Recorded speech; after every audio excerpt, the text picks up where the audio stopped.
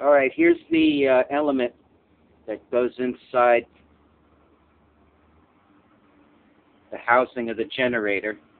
And here you can see the washers and the stainless steel wire that I was talking about.